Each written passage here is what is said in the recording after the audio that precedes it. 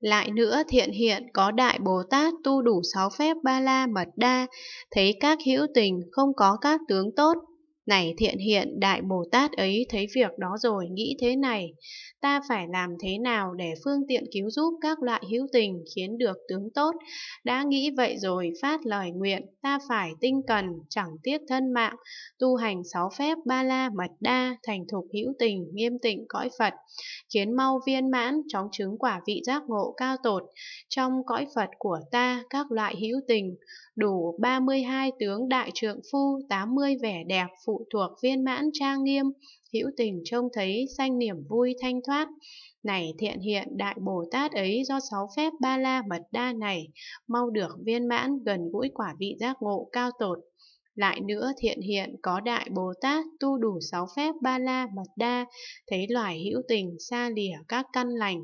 Này thiện hiện, Đại Bồ Tát ấy thấy việc đó rồi nghĩ thế này: ta phải làm thế nào để phương tiện cứu giúp các loại hữu tình như thế khiến đủ căn lành?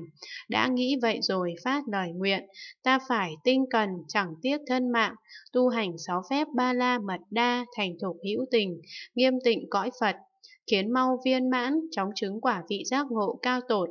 Trong cõi Phật của ta, các loại hữu tình tất cả đều thành tựu căn lành vi diệu thù thắng.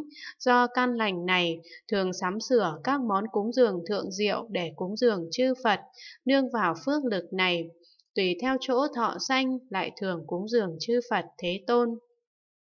Này thiện hiện, Đại Bồ Tát ấy do 6 phép Ba La Mật Đa này mau được viên mãn, gần gũi quả vị giác ngộ cao tột. Lại nữa thiện hiện có Đại Bồ Tát tu đủ 6 phép Ba La Mật Đa, thấy các hữu tình có đủ các bệnh về thân tâm. Thân bệnh có 4: một là bệnh phong, hai là bệnh nhiệt, ba là bệnh đàm, bốn là đủ các loại bệnh phức tạp về phong.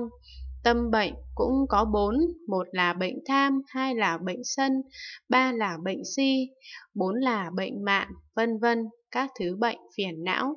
Này thiện hiện, Đại Bồ Tát ấy thấy việc đó rồi nghĩ thế này: ta phải làm thế nào để cứu giúp các loại hữu tình có bệnh khổ thân tâm như thế?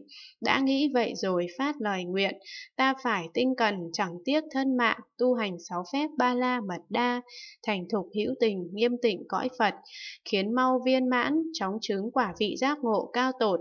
Trong cõi Phật của ta, các loại hữu tình thân tâm thanh tịnh, không có nỗi khổ về bệnh, cho đến không nghe tên của các bệnh phong, nhiệt, đàm và các bệnh phong phức tạp khác, cũng chẳng nghe các bệnh phiền não như tham, sân, si, mạn, vân vân. Này thiện hiện, Đại Bồ Tát ấy do 6 phép Ba La Mật Đa này mau được viên mãn, gần gũi quả vị giác ngộ cao tột.